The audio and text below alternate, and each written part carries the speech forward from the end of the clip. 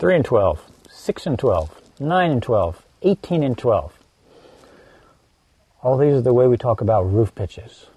I'm Robert Markey, been doing construction for many years, and we talk about how to determine the pitch of the roof.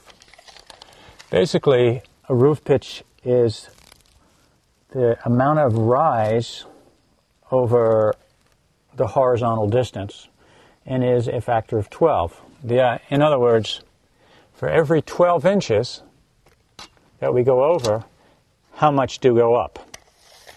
So if we have a level here, we go over 12 inches, and we go up 2 3/4 inches. So the pitch of this roof would be a 2 3/4 in 12 pitch. Okay? Very shallow roof. Your standard roofs tend to be 8 and 12, 9 and 12. Okay?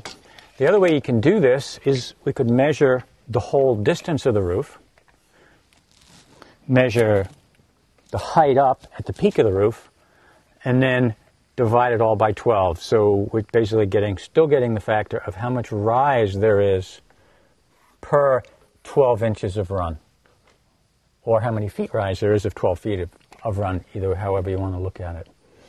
So that basically is the idea of roof pitch. I'm Robert Markey, and we've been talking about determining the pitch of the roof.